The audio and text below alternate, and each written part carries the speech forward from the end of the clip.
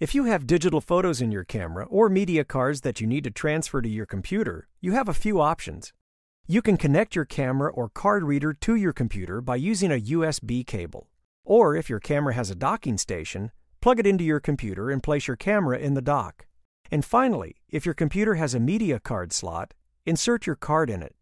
Once your camera is attached to the computer or your media card is in the media slot, you have some choices on how to transfer files onto your machine. If you have Adobe Photoshop Elements installed, the Adobe Photo Downloader may pop up. If it does, you'll see the number of photos found, the hard drive space needed, and some options for the transfer. The default options are recommended, but you can adjust them if you prefer. When you're ready, click Get Photos. Your photos are copied to your hard drive and imported into the Adobe Photoshop Elements Organizer, where you can edit, print, and burn a CD of your photo collection. If you don't have Adobe Photoshop Elements installed, or the Adobe Downloader does not pop up, you should see an autoplay screen like this one. Select Import Pictures to copy photos from your camera or media card into the Windows Photo Gallery. Add a tag to help you find and organize photos later.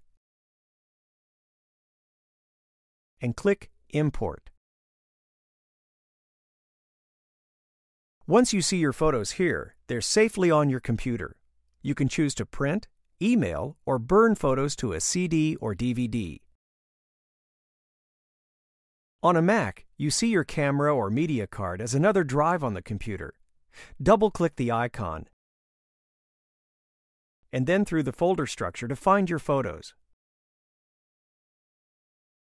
To copy all of your photos easily, click Edit, select All, then Edit, Copy. Then locate the folder to paste them on your computer and choose Edit, Paste. Your photos are now safely on your Mac hard drive. Now you can delete these photos off of your camera or media card by double-clicking on your camera icon and through to your photos. Choose Edit, select All, then File, move to Trash. Then empty the trash by clicking and holding the trash icon and selecting Empty Trash to ensure that your camera or card is clear. Finally, be sure to eject your camera properly by clicking and dragging it to the eject icon. Now you have space to take more photos.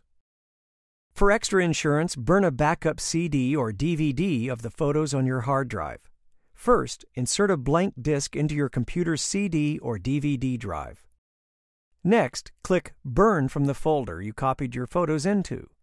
Type a name for the disk, choose the mastered option, and click Next.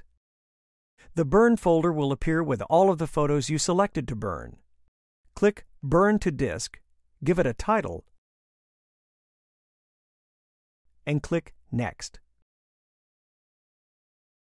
After you burn the CD, put it back into your drive and verify that your photos are on it. Click Start, Computer, and click your CD drive. You should see all of the photos you burned. Be sure to label your disk, and now you can safely delete photos from your media card. To do this, click on the media card. Double-click through to your photos, select your photos, and choose Organize, Delete, and Yes to delete. Your media card is now clear and ready for more photo taking.